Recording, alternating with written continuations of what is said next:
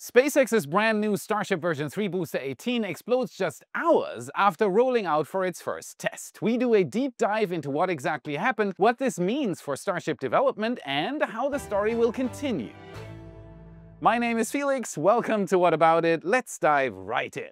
Starship updates. Sometimes a why episode is hard to put together. Today's is one of those. Full of all the things you and I didn't expect at all. We even have images of a brand new Booster 18 already destroyed, and we're investigating how that was possible. More on that later. Let's start today's Highway 4 patrol by taking a look at things that aren't anymore. Remember how I told you in the last episode that it would likely take SpaceX a few weeks to completely remove the old Starship pad in preparation for major upgrades? I'd like to announce that I was wrong. It's gone.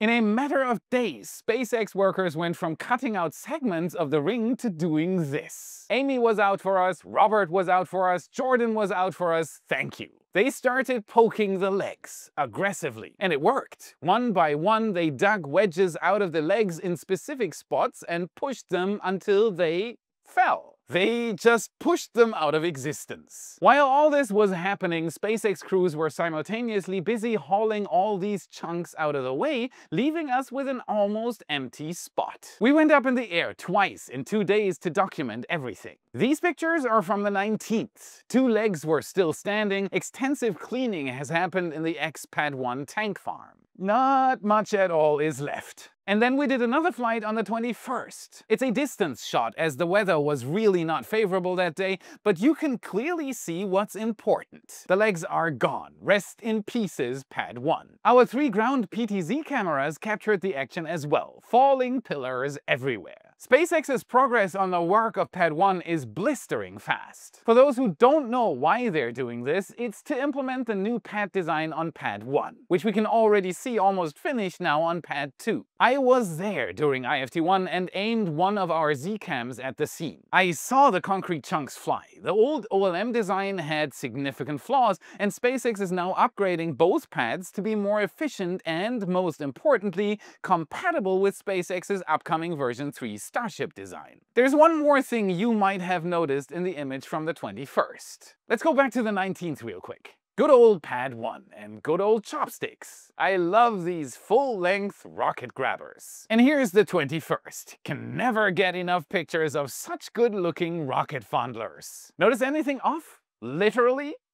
Yep, one chopstick is shorter. On the 20th, at close to 10 in the morning, SpaceX did this. They chopped the chopsticks. Half the size, double the catches. Why build new ones if you can just cut the old ones? The same will happen to stick number 2 very soon. While the pad is getting bigger, the sticks are getting smaller. And while it's hard to fathom why SpaceX might do this, it is down to precision. We were in the air with a helicopter during Flight 5, documenting it. SpaceX removes something that isn't needed. One would think that having a little extra room for imprecise landings would be a good thing, right? So the only reason can be that it's just simply not needed. Never. SpaceX has a lot of data from Falcon 9 boosters returning to drone ships and landing zones. Super Heavy basically does the same. They've already caught 3 boosters, 12, 14, and 15. So if wiggle room simply isn't needed, the benefits of shorter sticks become dominant. Largely faster movement. SpaceX extensively tested these chopsticks for wiggle in the beginning. That wiggle stems directly from the mass of the sticks themselves. If you reduce the mass, you make them more accurate in grabbing the boosters and in the future, ships. Staying on the pads for a little longer, we have the ship quick disconnect arm that's still missing on Pad 2. And we could already see the signs on the 19th. SpaceX was hooking something up. They were getting ready for a heavyweight transport. Jordan was in the right spot at the right moment and captured this on the evening of the 19th. It's the long-awaited ship quick disconnect arm still missing on Tower 2. And they finally rolled it down Highway 4 from the production site to the launch site using some trusty SPMTs or self-propelled modular transporters. And it was at the launch site for 3 days straight until we finally saw this happening. It took them a long time to get the load spreader attached in a way they were happy with. And it's understandable. That arm is as unbalanced as it possibly could be for a crane to lift it properly. While the lift is in progress, you do not want the arm to swing or turn. You want it to go straight up, be moved into position, and get attached to the tower. I watched the lift with the community on the Y live cameras as it happened. SpaceX's progress is hard to capture without these cameras, and we're not done yet. Take a look at these shots, with Ship 39 in the background. When SpaceX was just starting to set up the first steel columns for the Gigabay, I jokingly counted them. And we'll skip that from now on unless you want me to count for 30 straight minutes. As you can see, there are countless columns, beams, and braces up at this point. SpaceX has even started laying down what appears to be the first deck plates. I am outright stunned as to how fast they are bolting these together with the help of those 4 large cranes. The official filing says that it will take SpaceX until December 31st of 2026 to finish this building. Right now though, it honestly looks like they'll have a 100 square foot doormat lying in front of it within the next couple of months. In short, progress on this building looks really good and very fast. This will hugely help to ramp up version 3 booster production. You know, looking at things in great detail can change one's perspective greatly. Seeing it for yourself is what makes you understand the most. And that is why I was very happy when I got a present in the mail. Astronomy has always been a core part of my interest in space. Unistellar's Odyssey Pro is a next-level smart telescope that deserves both smart and telescope in the name.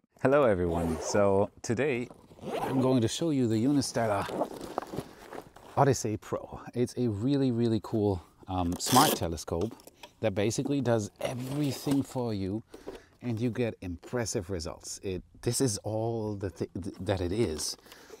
It's got a viewfinder up here, OLED viewfinder, highly praised, Nikon cooperation together with Odyssey. I had it out every night because it's so good. It is super fun, you'll see some results. You get this tiny tripod with it, and at first I was worried if this is actually sturdy enough, and it's perfect. I don't know how the telescope does it. You have the telescope, which you basically just put on top of it, and it boots.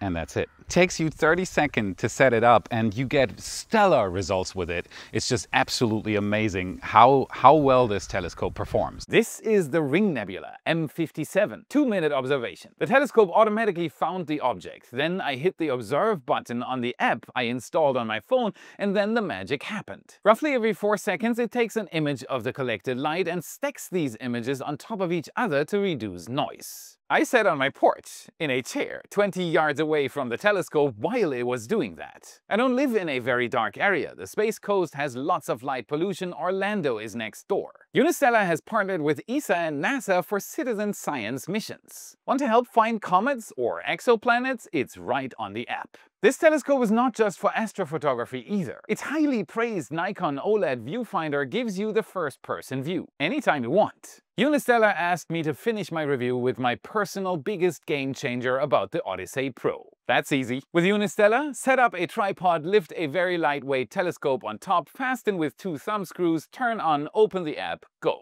Use my referral link to grab the Black Friday promotion. It's down in the pinned comment and the video description. You will love this. Alright, enough reviewing, let's get back to version 3 boosters, right? Here comes the big one. This also happened on the 19th. It is our first detailed look at a version 3 Super Heavy Starship booster. A complete rework of version 2 implementing the findings of many exciting flights. It's the culmination of years of data collection and refinement. It's SpaceX's latest idea of how to build a rocket that's never been built before in almost every aspect that matters. It needs to be mass-producible, rapidly reusable, and fully reusable. Now keep all this in mind when taking a look at this. That's what happened to Booster 18 1.5 days later. 4 a.m. in the morning at Massey's test site, which is right next to SpaceX's Starbase production site. A violent scene unfolded in front of everyone's eyes. I got reports of a loud bang audible at Starbase early in the morning. I got up, stared at the footage,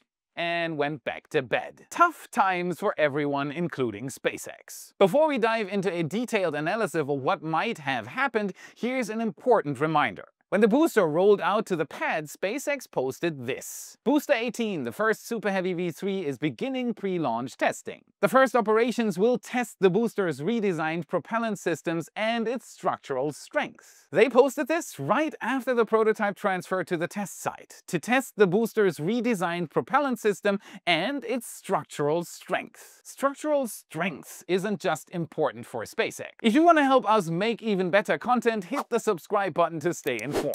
Like this video if it brought you value and become a Y supporter for extra content. Up to 7 picture galleries per week, satellite, helicopter and ground photos and 3D animations. Chat with me and gain more insights on the topic you love. Thank you very much. Back to booster popcorn. That's what they did and this is the result. I'll go into detail on why this happened now. Keep this in mind when listening. We went up with Redline helicopter tours from South Padre Island hours after it happened, and RGV Aerial Photography, one of our closest partners, did the same just a few hours later. The combined results are some of the most interesting images ever to come out of Starbase. Go to redlineheli.com/Felix. $25 off for anyone using the link. The Redline helicopter team is waiting for you. They'll show you the same Starbase views our photographer gets on his Starbase flights. In short, it's totaled. There is not much left to say here. Taking a closer look at the available images, I want to address one thing first. The ground images you might have seen show what appears to be frosting on the destroyed booster,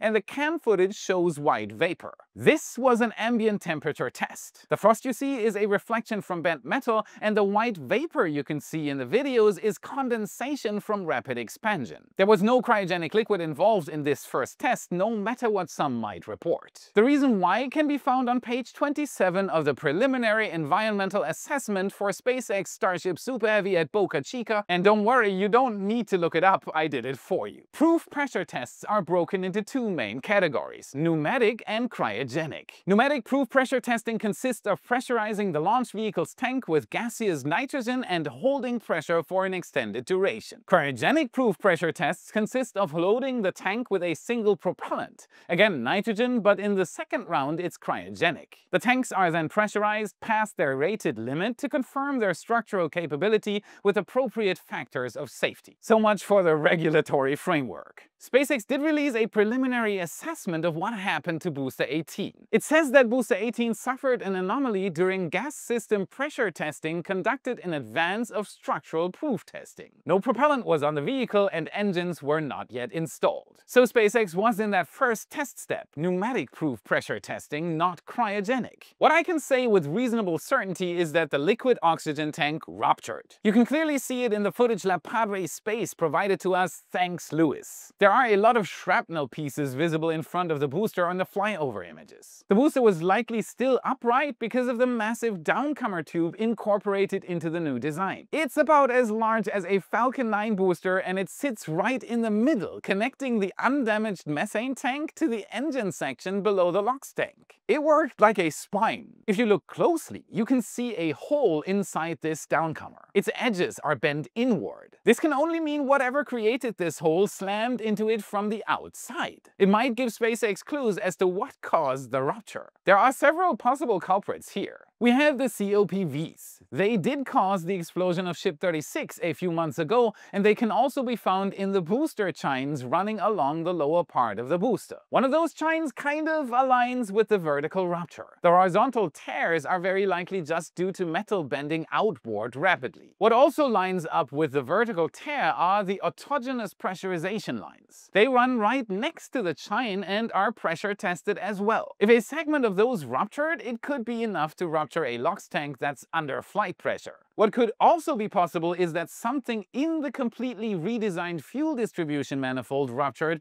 and sent shrapnel flying inside the tank. I do know a lot about SpaceX's Starship, but without more data and a camera shot of where the rupture started, it'll be impossible to say for sure. What's likely more important, again, is to explain why this isn't a setback. Plenty outlets have talked about this in recent days, framing it as yet another delay for Artemis. Yeah, This will cause delays. Why does V3 have problems again after V2? To explain this, we need to look at how SpaceX researches at Starbase. If V2 performed 2 good flights in the end, why even go over to V3? Why not leave it as is and go for the moon? This is easily understood if you think of it like this. Every prototype adds a piece to the puzzle. Every failure informs SpaceX of how to build something that hasn't been done before. A mass-producible monster rocket that's supposed to be rapidly and fully reusable. The important part here is piece of the puzzle. What we saw perform great on flights 10 and 11 wasn't the puzzle, it was just a piece. That's why version 3 is an almost complete redesign. SpaceX takes everything they know so far and combines it in the next iteration. This is needed to arrive at the final version. This is hardware-rich and iterative design. That's simply how that works. The version 4 end result will be a mix of V1, V2, and V3. In the same way, the original OLM won't be a part of the story from here on, even though it did give us launches. If SpaceX were happy with what V2 achieved, they wouldn't have built V3. It's just not what they want, and that's why they're not perfecting it. They take the lessons and move on to the next design. Because no one, not even SpaceX, knows how to build the final version yet. Yes, it will take longer, but oh boy, will it be worth the wait if it works. In a few years, people will either have moved on because Starship didn't end up working as intended, or they'll laugh at today's comments about a failing rocket. But just because there is the option of failure, it doesn't mean that SpaceX shouldn't try. Anyone saying that Musk promises and doesn't deliver should remember that the same guy said countless times that there's a real chance that it won't work as intended. That's what you're faced with if trying something new. Now, how's this story going to continue? La Padre Space has an excellent view. As of November 23rd, the booster was already cut in half and cleanup work is in progress. By the time you're watching this episode, it will likely already be gone. SpaceX will investigate, which will likely take them a week or two. While they're investigating, they're already building Booster 19 as you watch this video. It will likely be ready for tests in 4 to 6 weeks, then we'll see another prototype roll to masses. So, yay! This anomaly will cost SpaceX roughly 6 weeks, but it won't cost them progress. Even if it looks rough, this is the very essence of progress, finding the one way that works. SpaceX just does it in public, and I for one do appreciate that very much. And that's it for today. Smash the like button, subscribe for more. This is what fuels the algorithm, and this is how you can help us for free. Check out our epic shirts in your favorite Space Nerd store, our brand new Raptor emblem design, and countless others are there for you to explore. Click the card or the US or worldwide link in the description. And if you want to learn more about how SpaceX's Raptor 3 engine works, watch this video next to continue your journey. Thank you very much for watching, and I'll see you again in the next episode.